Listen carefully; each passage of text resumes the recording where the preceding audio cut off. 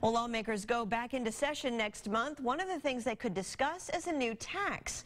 It's been bandied about that some are in favor of a gasoline tax, but some representatives are asking their constituents if they think it's a good idea. We hit the streets of Mobile to see what folks think. Until recently, if you've had to drive a great deal, life hasn't been so easy. I was traveling to Citronelle to work, and I found a job closer to home. I've been slowing down, trying to conserve. Yeah. I ain't going nowhere for real. Gas prices are too high.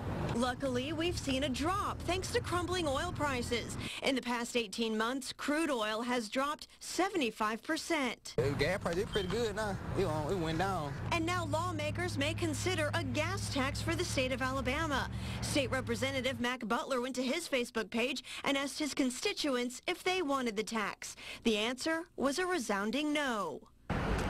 Mobile is seeing an average of $1.62 a gallon, with the lowest in the area hitting $1.49. With lower gas prices, lawmakers no doubt think this is the time to strike. So we asked, would you support a 5-cent gas tax? Actually, yes, I would. I think it'd be really nice. 5 cents ain't too bad.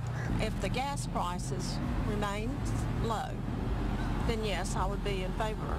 But if they go back up, then that would be a no. Now, officials say the money would fund road and bridge improvements.